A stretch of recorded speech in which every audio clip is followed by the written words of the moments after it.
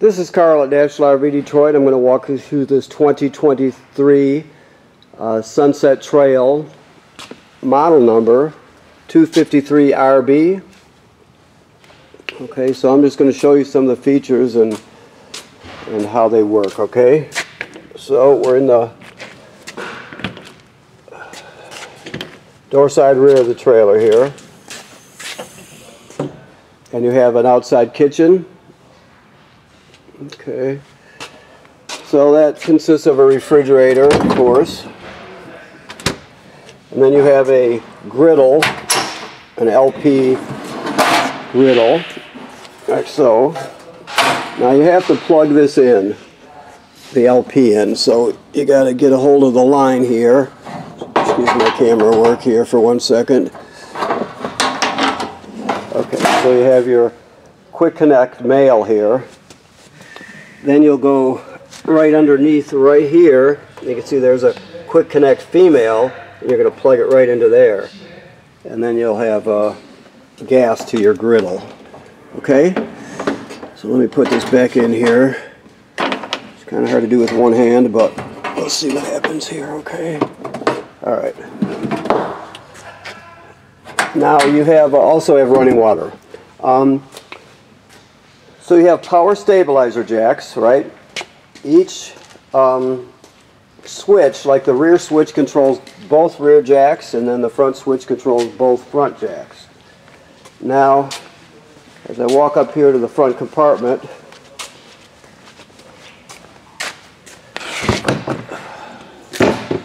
I'll show you this crank here. The thing is, the stabilizers can be cranked manually if you need to.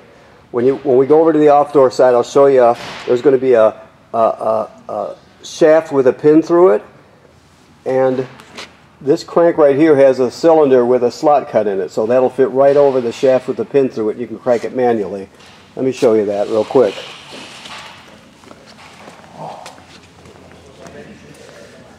Okay, let's go to the rear. It's easier to see. Okay, so you can see right there you have the shaft with a pin through it. Like I said, that crank will fit right on there, so you can crank it manually to get yourself out of trouble. Also, there's another crank up there. It's a smaller one, and I'll show you that real quick. This one right here. Let me get some light in here, I'm sorry. This small one right here, so this one goes to the power tongue jack. So you have a power tongue jack, obviously, up and down, and then you have a hitch light here.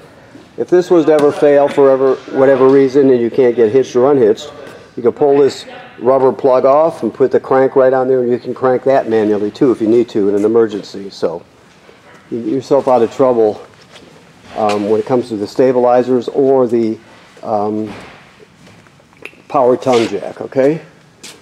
So you have a power awning with an LED strip, outside speakers, of course. This is TV signal out plus power, so you could put a TV out here if you chose to. This right here is your water heater. Okay, so right now this water heater is empty. You can see the cap here, and then of course you can see it's empty. So this is empty and is bypassed right now because this trailer is winterized. So keep in mind that this runs on either gas or electric. So when camping season comes around and you de-winterize the trailer, make sure you put the bypass valves, which are in the back of the water heater, make sure you put them in the correct camping position. Put your cap on the drain and then fill up the water heater tank. The tank is actually right behind here, but you fill it up, and then you turn on the whatever energy source you're going to use. If you don't and you use the electric heating element, it can burn out very quickly. So you always want to make sure there's water in there before you start using it. Okay. Let's see what else we got here. That's the furnace vent there. Of course, your stairs fold into the trailer, and you can adjust the legs by pulling this pin out here on each leg. Okay. There's the front stabilizer switch for both front stabilizers. Okay, so you have two LP tanks with an automatic changeover regulator. You have a deep cycle marine battery, and this is the kill switch for the battery right here. So if you want to shut it off, you can shut it off right there.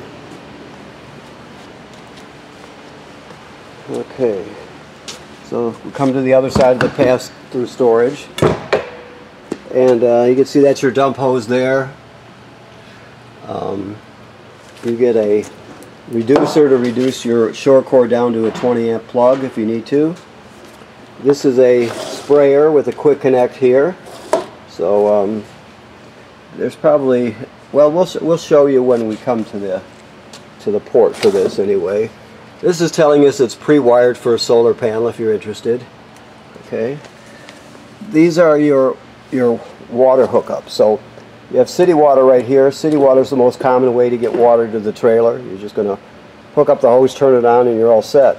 Now if you're camping someplace that doesn't have city water, you can pre-fill your fresh water tank right here, and then you can use the onboard pump to pump the water. All the plumbing will work as though you have city water. You'll just be pumping it from the tank. So I'll show you where the switch is for the water pump inside, but that's where you'd fill it right there. Now this is a black tank flush here. So after you dump your black tank, let's find it here. It's going to be back here.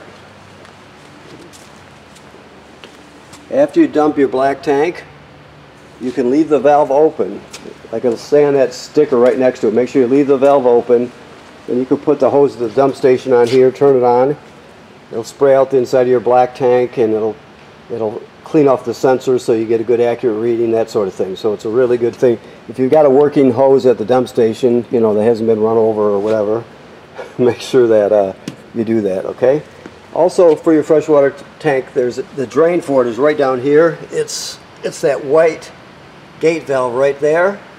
So that's where you would dump your freshwater tank if so you don't have to lug the water back home, for example. Okay, your slide room is in right now. You see you've got a 30-foot, 30-amp power cord. And I showed you had that little reducer to reduce it down so you could plug it in at home if you need to when you're packing up. All right. So you have a ladder on the back, which is a great thing because the manufacturer states that you should inspect your roof every 60 days. So make sure you send somebody up there or go up there yourself and look around. Look at all the sealant, make sure there's no cracking, no separation anywhere that water could get in. You're going to look at the roofing attachments and roofing material. Make sure they weren't damaged by low branches or by road debris flying up there, whatever. Just give it a good inspection. Odds are you won't have to do anything for a long time, but that's why you're inspecting it, just to stay ahead of things. You're just protecting your investment. So that should be part of your regular maintenance schedule, okay? And of course you can see up there there's a housing. That's for a Furrion backup camera. You can purchase one of those if you choose, and it's very simple to install. You can see when you're backing up, plus you can, if you want to leave it on, you can see when you're driving down the road even. So, okay. This would be where your sprayer goes. I showed you the sprayer up there. Now this is probably locked here, yes. But this is all. This is your hookups for a campground cable, satellite, whatever you have. And there's also a digital signal booster here. You'll see there's I think a blue light in there lit up, an LED. But that's where you would hook the cable or satellite to. Okay, so let's go inside and see what we got here. Start with some lights. Let's see. Let me look right here real quick. Okay. So, this switch here is your power awning switch. Never leave the power awning out unattended. Always roll it in when you're not going to be at the campsite. Your slide room is right here. You can see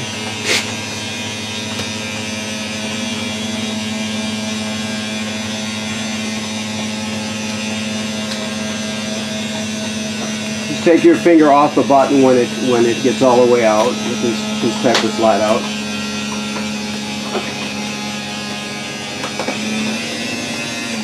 Right there. So it actually drops into place as you saw, so it's level with the floor. Okay. While we're at the control panel here, we'll look at that a little bit more. Your water pump, I told you I'd show you where the water pump switch is. It's right here. So you use that to pump water out of the freshwater tank. You also use that to winterize the trailer. So keep that in mind. You can light your water heater on gas right here, or the electric heating element right there. Like I said, make sure there's water in the tank before you turn that on. That's important. You have tank heaters on this one, so you have heating pads on all your holding tanks, so you can turn that on and it'll extend your camping season. It'll keep them from freezing up. Okay, and then of course then you have your levels here. Your battery's charged, fresh water's empty, black is still being prepped, so it's got to be dumped out. Black tube is not relevant because you only have one black tank in here, and then gray, of course. So, alrighty. So once it graduates up in 1/3 increments. Once you get past 2/3, you got to start thinking about dumping the gray and the black tank, of course. Okay. Now this is your TV. It has a swing out bracket, of course, and there's a remote to it. But keep in mind, this is more than just a TV. This particular one has FM radio, right? It has Bluetooth, so you can stream, from your phone or your tablet. It has an HDMI plugs in the back, so you can actually, if you wanted to put like a portable Blu-ray player, you could plug it right in there, for example. It also has 2 speaker zones. One is inside the trailer, 2 is outside the trailer, so it does a lot. It's more than just a regular TV. Okay. Your refrigerator is a 12-volt DC refrigerator. So it works, it has a compressor, but it's 12 volt. Very simple. You have on and off. Hold the button for a couple seconds to get it to react. You don't just poke it real quick. It takes a short time to respond. And then you have your temperature up and down here. And then you have different modes for saving energy saving modes, like night mode and that. So you can actually set it and save energy at like during the night, for example. Okay, but it's nice size. It's got a good size refrigerator, good size freezer. So there we go. Now I don't know if he's got the gas on here, so I might have to just talk you through this. Let me see here. Listen. Now it's off. Let me go just turn it on. That'll make it simple.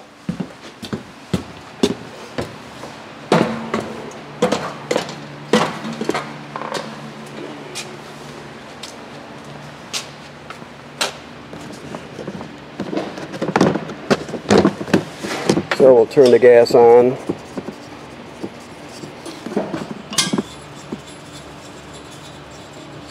Okay.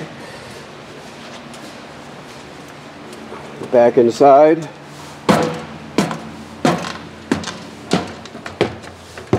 Okay. So it might take it depends on whether the gas is still on the line, because I did open it up, so it might take a few tries, but once you've been running it and you've got all the air is out of the line and that sort of thing, it'll light every single time. So this is your sparker right here. You turn this clockwise to spark it. Then you have 3 knobs, of course, for 3 burners, and then this one is the oven, and then this one is a light. That's all. Okay, so let's see if we can get going here.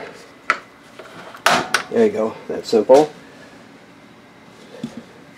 The oven's a little bit different. The oven has a pilot light. The pilot light is all the way at the back on the bottom. Maybe we can see the sparker. Yeah, so you can see it sparking back there. That's where the pilot light is. So what you do is you go to the oven knob, you go to the picture of the flame, then you depress it, and you keep it depressed, right? You spark it with your left hand until you see it light down here. Once you see the pilot light, you still hold this in for another 10 or 15 seconds to heat up the thermocouple. Then you go to operating temperature, and it cycles as an oven does. When you shut it off, the flame goes out, obviously, but so does the pilot light. So you have to relight the pilot light each time you use the oven. Okay? Always travel with this closed. You have a fan and a light here. Your microwave works like any other microwave. This packet here has all your literature in there. Your remote's probably in there also. Okay, so this device here is the power converter. This converts AC to DC power. So first of all, you can see it auto detects the type of battery you have. You have a regular lead acid battery, a deep cycle marine battery to be more precise in here. Also, well, let's do it this way. This side is 110 AC, and you have regular circuit breakers like you'd see at home, and they're all labeled right there. Right? Then the power is converted to 12 volt DC. On this side, you got 12 volt fuses, and they're all labeled. Okay, so that's 12 volt. So it converts the AC to DC power. If any of these blow, you can see it. You can see them glowing through this tinted plastic here. But importantly, this, as long as you're plugged into shore power, this is a battery tender also. So it'll sense how much energy your battery up front has and needs, and if it's topped off, it'll just trickle a couple amps to maintain it.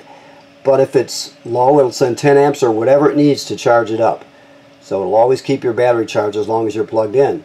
Of course, when you're pulling down the road, your tow vehicle's alternator will send power through your charging line and keep your battery charged that way also. So, okay? Alrighty. Your keys are hanging here on your sink. Excuse me. This device here, let me get a little bit more light here. This device here is your carbon monoxide and LP gas detector. It should always be green if it's not get it serviced. So if it goes off, it's detected carbon monoxide buildup or LP gas. So you take everybody outside, you leave the door open, you shut the gas off at the front, figure out what's going on. Alright. Also, if it beeps very slowly, the same tone but very slowly, it's telling you your battery's low. So it's a carbon monoxide detector, LP detector, and a low battery alarm. I'm going to put it through the test cycle just so you can hear it. LP is good, carbon monoxide coming up. Good, and then of course the low battery alarm.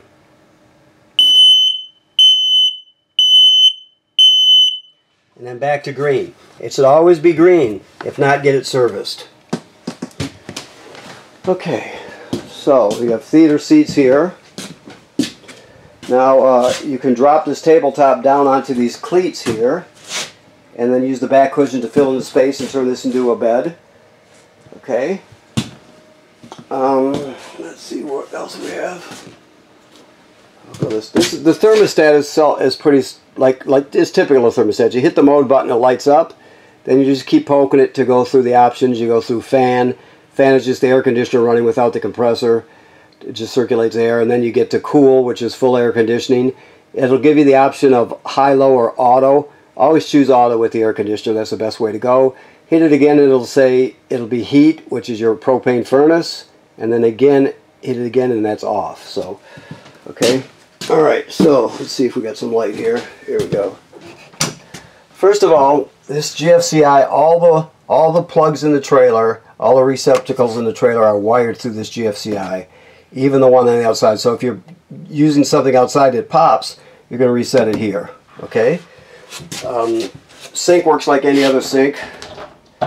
Shower works like any other shower. Always keep the door, it has a magnetic strip on it, but always keep it latched when you're traveling, because they will sometimes break if they slam back and forth real hard. Okay, so always keep it latched. You've got storage here above your outside kitchen, a vent with a fan, and of course your RV toilet has a flush pedal right here. It's got antifreeze in it right now. Directly below there, this is the black tank. So when you get to the campground, your black tank will be empty, right? Because you've already flushed it and dumped it. So when you get to the campground, you hook up your power and your water. Then you'll come in here, you'll put 1 dose of chemical in the bowl. Then you'll step on the flush pedal, and when you step on it, water will come swirling out. And you stand on it long enough to put at least a gallon of water in there along with the chemical, right? You can use more water, but don't use less. And then at that point, after a gallon of water and the chemical, you're ready to use it. It's set till the next time you dump it, right? So the main thing is you can't use it dry. Dry meaning no water or chemical in it, because if you do, the smell will be terrible. Plus, you can get clogged up. So you always want to have water and chemical in it. Let's say you're going to stay at the campground for another week, but you had to dump your black tank. After you dump the black tank, you come in here and repeat that procedure. Chemical and water, and then you're all set, okay? Okay, so let's move back this way. And the bedroom has, you know, it has a place for shoes or dog bowls or whatever you have. And you can also lift this up, and there's some storage underneath. You have TV hook up here, right here, and you have a backer plate if you want to mount a bracket. Get the one that swings this way, right? So you can see it from laying down when you're laying down. Always try to spend the extra money if you can, and get the one that locks in place when it's closed. That way you don't have to hang a strap on it. Okay. And this, of course, is your escape window. It goes like this. You push it all the way through, and it would go all the way through. And then you grab a hold of the red tab and pull the screen out, and you can escape that way during an emergency, okay? Alrighty. Okay, so I think that does it. So, I want to thank you for purchasing your trailer here at National RV Detroit.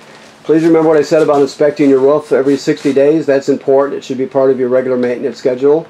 And right now, this trailer's winterized, so the water's been purged from the system and replaced with antifreeze. The water heater is bypassed and empty right now, so you're all set till the summer. Once you start getting ready to camp, make sure you turn on the hot water with your city water hooked up, and make sure your water heater tank fills up before you turn it on. Okay? Thank you.